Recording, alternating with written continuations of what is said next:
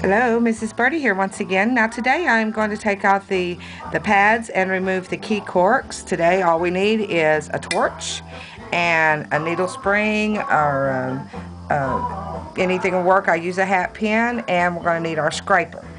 Alright, place your needle inside the pad.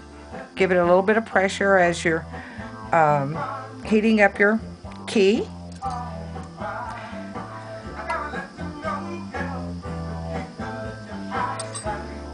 One thing you want to be careful of when doing this is don't get your hands too close to the flame, of course.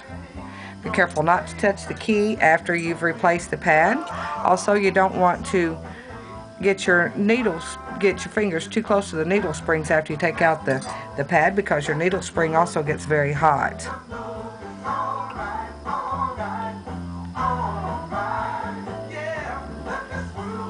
The music in the background that you're listening to is one of Mr. Birdie's band. It's a show band. They're performing in Oklahoma this weekend at a casino. Like I said, they're a show band. He plays saxophone in this group and flute, does backup vocals, and plays bass on a couple of songs. They've got one set where the bass player performs as Elvis, and so he plays bass during that time. Mr. Birdie's in several bands. He plays jazz bass. Also, he plays guitar in my gospel group and sings bass. Okay, I just about have the pads removed. Now, I'm going to turn this off so that I don't get myself burnt. Okay, next step is removing the key corks.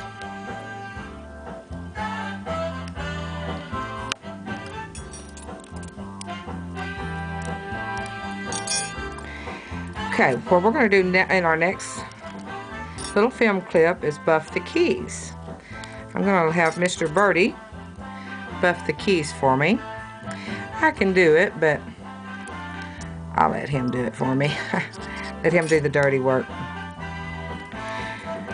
It doesn't take a lot of equipment to overhaul a clarinet, and we don't have any of the fancy equipment. Now, we've worked in some shops in the past where they had some really nice equipment, high dollar stuff, but it's not really necessary. You don't have to have all that.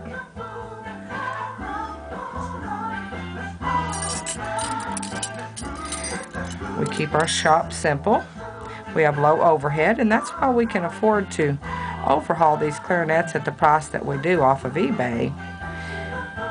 If you'd like to have one of your clarinets overhauled off of eBay, you can go to hornfixer.com, and we'll put an overhaul on eBay as we can fit them in. We try not to get ourselves too overloaded because we don't want you to be without your horn for too long a time.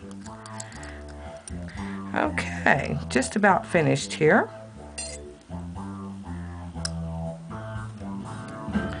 Alright, this is Mrs. Birdie.